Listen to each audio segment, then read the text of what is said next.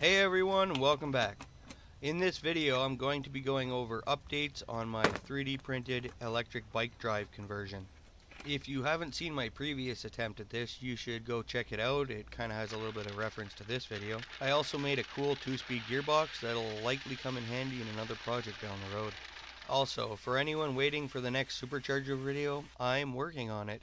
However, this time of year I get wild swings in temperature like 10-15 degrees daily, which makes everything a little extra difficult, so I decided I'm going to hold off for a little bit and do another project in the meantime. I also have a lot of stuff going on in my life otherwise, and I have a general lack of stamina due to medical issues, so unfortunately YouTube projects kind of get put on the back burner. Anyways, back to the task at hand. Originally I had gone with the 2-speed gearbox from the original video, however it was too large and getting gear ratios out of that and everything to fit was kind of a problem.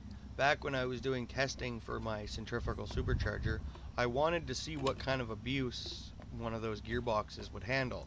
So I did some modifications to the design, printed it out, and slapped it on my bicycle. Also to note, this isn't my normal daily bicycle when I want to go for a ride. This is just a test platform. So anyways, when I set all of this up, I just kind of made it with what I had, and the final drive sprocket for the rear axle was a little bit too small, and at the time I didn't want to bother messing around with trying to source another one. Now the weather has gotten to the point where it's decent enough to work on something like this and be able to test it. I decided to dig around looking for a sprocket for the rear end. Unfortunately, I can't really find anything for a reasonable price for the old school bike sprockets, which is 1/2 by 1/8. Imperial for those who aren't in the United States. That being said, what I ended up doing was getting a sprocket for a standard 41 chain and just machining it down so that the 1/8 chain will fit onto the sprocket.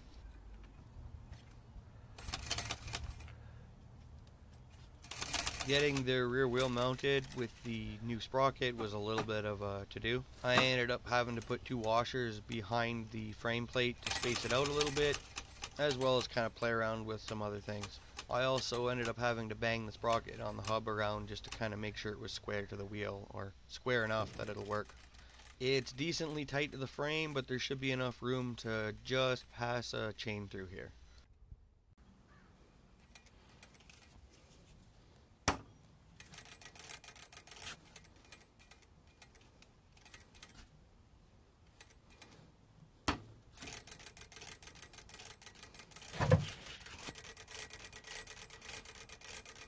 After the rear axle is mounted, it's time to move on to adjusting the chain length. While doing this, I also printed the chain tensioner again with some design updates from the original version that I tried before.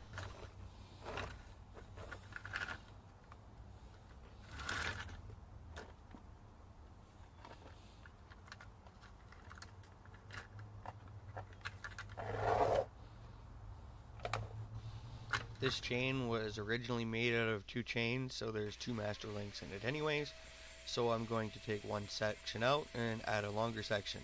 Eventually, if this works out, I'm going to replace all the chain and everything with new parts as well. When I went to cut the chain, my chain brake was missing the little pin to push the pins out, so I got to do it the hard way and use a grinder. After the chain is cut, cleaned up, I join it to the other piece of chain and put everything together, and I kind of mess around with the location of the chain tensioner to tighten everything up. So originally this tire wrapped on floating chain tensioner was just kind of a temporary stopgap, but it seems to work really well, so I'm going to go with it until I come up with something better. It does a good job of keeping it out of my leg and everything, and there seems to be enough clearance. I know it looks a little sketchy having my foot so close to a chain, but reality is you're just sliding by another one on the other side of the bike as it is anyways. Either way, I wouldn't wear sandals on a bike with open chains of any sort. I like my toes where they are, even if I can't feel half of them. So with everything all together, I was excited to go for a little test ride, and I went for a ride with my work boots on, and I kicked the motor, which cracked the gearbox. Strangely enough, it still worked alright.